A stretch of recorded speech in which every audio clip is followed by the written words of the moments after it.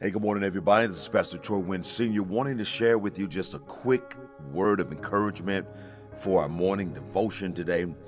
Still feeling the impact from this past Sunday's message, The Power of Obedience. I did not get to everything that God had given me, but I certainly shared everything that God gave me for that moment. And I want to share with you some of the things I did not get to in that sermon. So we'll call this The Power of Obedience Part 2. I want to look at Isaiah 1 and 19, and I won't be long today, but I just want to keep us on this track of obedience because let me tell you something, that is where everything hangs in the balance. Let me say that again. Everything hangs in the balance of your obedience. And when you understand that, you will be more enthusiastic, more committed, and more focused about your personal obedience to the things of God, to the Word of God, to the way of God, and those specific things that God has spoken to you that He has told you to do, and He's waiting on you to obey Him so that He can fulfill the promises that He's made you for your life. Isaiah 1 and 19, the Berean Study Bible says it this way: if you are willing and obedient, you will eat the best of the land. I want to read that again. Isaiah 1 and 19. It's in the Bible. It says, if you are willing and obedient, you will eat the best of the land. This is why I continue to encourage people to obey God. And at the same time, it's why I continue to show people that God's desire is for His children to experience the best of the land. Sometimes people are bothered by my testimony, and they're bothered when I give specific details of how God is advancing and blessing and showering me and my family, but they don't understand that everything that I'm experiencing here and now is a result of obedience. Everything that God is doing in my life right now is a direct result of me being willing and obedient. And I'm encouraging you, I'm trying to entice you and excite you about being obedient to God. You have to find a reason to get excited about being obedient, and I'm trying to give you a reason. It is the promises of God. It is the things that God wants to do in your life. It is the opportunity to experience the best of the land. And it is God's desire for you, brothers, sisters, boys, girls, cats, dogs, and squirrels. If you are a child of God, God wants you to experience the best of the land. I think sometimes we can get so used to experiencing the worst of the land or just the average in the land that sometimes we kind of have this attitude about the best of the land. Well, I really don't need the best. It doesn't really require all of that for me. I'm good with just the average and the minimum. And listen, that's cute. But I need you to step up to the plate and get a taste of God's greatness. I need you to step up to the plate and be able to taste and see how good God is. And I'm not talking about on a basic level. I'm talking about on a supernatural level. I'm talking about on a level that you could never reach on your own, a level that is reserved for you by God, and a level that God is calling you to, because He wants you to be able to tell others about it.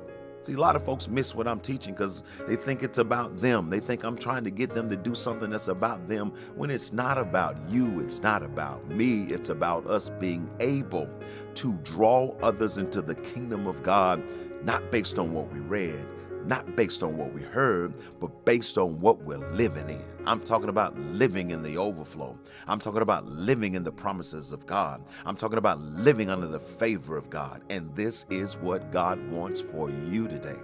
But there's a key. There is a catch. There is a contract.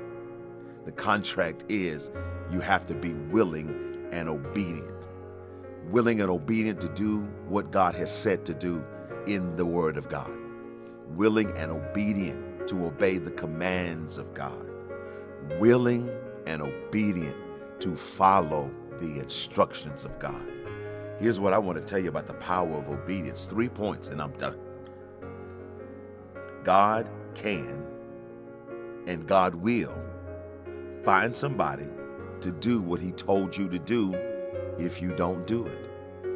If you were there Sunday, you remember the illustration I gave. That was perfect of how instructions are so important. to the promises of God, and that if we don't follow those instructions, God's never going to be at a loss. God will simply find someone else who is willing and obedient to the instructions that he gave you, and they will be happy to receive what God is going to give them for their willingness and their obedience.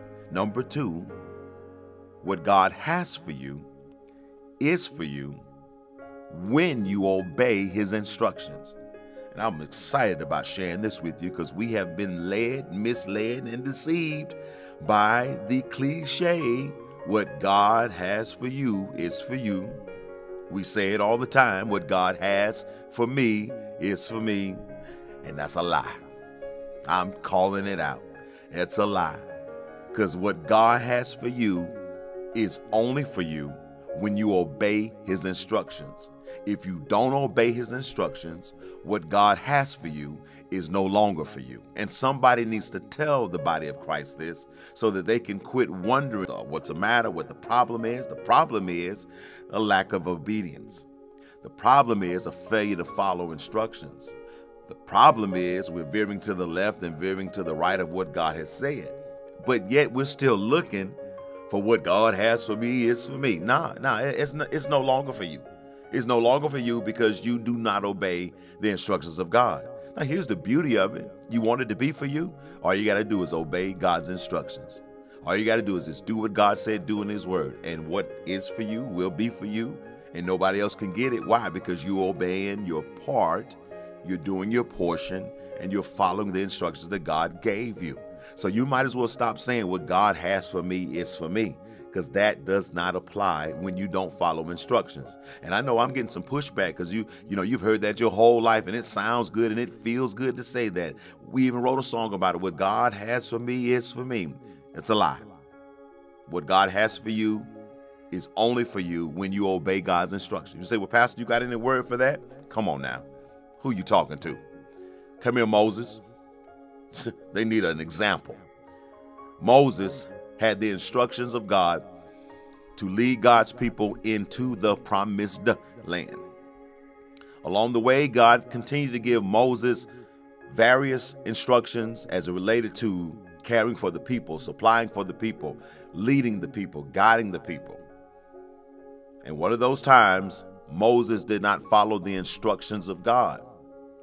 God told Moses to speak to the rock so that the people could get some water, because the folks were complaining about being thirsty.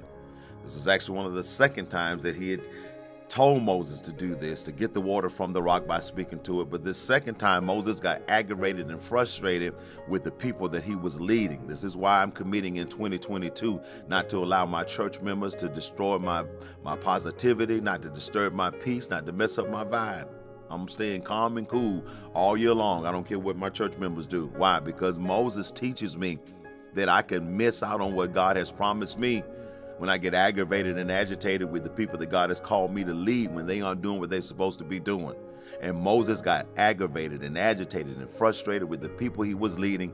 And God told him, Moses, go over there and speak to that rock and I'll bring water out of the rock. But instead of Moses following the instructions, somebody better hear me today, because I'm talking about the power of obedience. Because Moses did not follow the instructions. Instead of speaking to the rock, the Bible says Moses smote the rock, aka Moses hit the rock. And God still delivered water from the rock, but Moses no longer was able to have what God had for him. God said, Moses, because you have smoked the rock instead of speaking to the rock, in other words, because you did not follow the instructions, you will not enter into the promised land. He says, the only thing I can do for you is let you see it.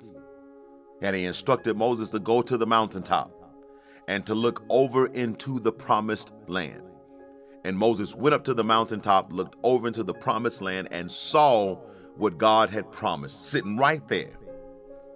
But I promise you this, he could not say what God has for me is for me. The reason why he couldn't say it is because he didn't follow the instructions. So I'm going to say this one more time for the folks that gave me some pushback because you didn't know any better. What God has for you is not for you if you're not going to obey the instructions of God. What God has for you is for you when you obey his instructions. And then number 3, God will always do exceedingly abundantly above all that we ask or think, according to the power that worketh in us. You can find that in Ephesians, the 3rd chapter, the 20th verse. The question to ask, though, is what power is God talking about? What power is God talking about that works in us, that is the key and the catalyst to God always doing exceedingly abundantly above all that we ask or think?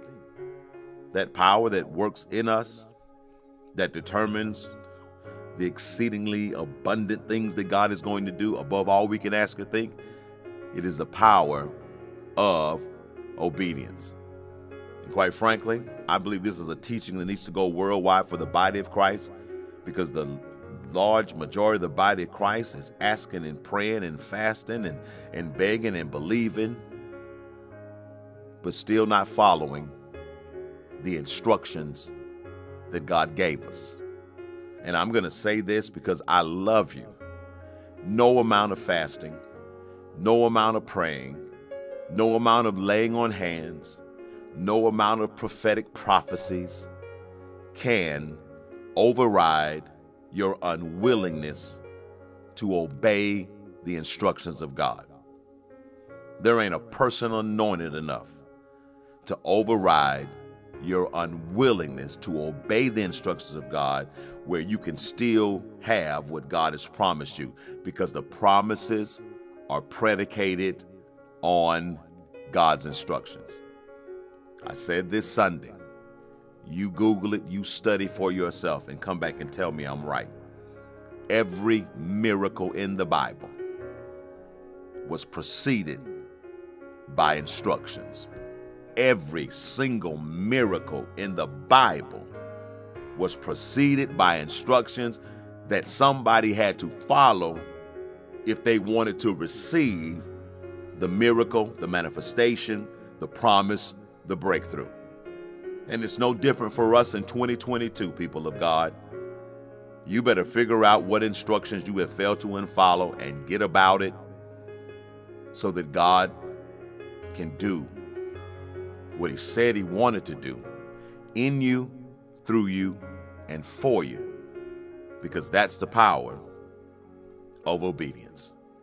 Let's pray, brothers and sisters.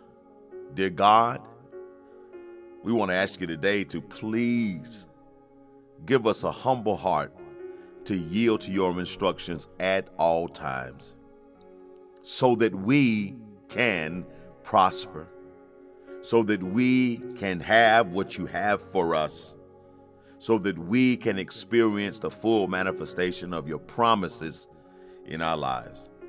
Father, we ask you today to help us obey you and to let us be flexible for the Holy Spirit's guidance. Let us follow you, Father, when you lead and where you lead, so that we can receive every opulent opportunity you have for us. In the name of your Son, Yeshua Christ Jesus, we pray today. Amen, amen, and amen. Well, listen, I pray this has been a blessing for you and to you. And if it has, share it with somebody else, because God knows the whole world needs to hear this. And you have a blessed day no matter what comes your way. And know that God loves you.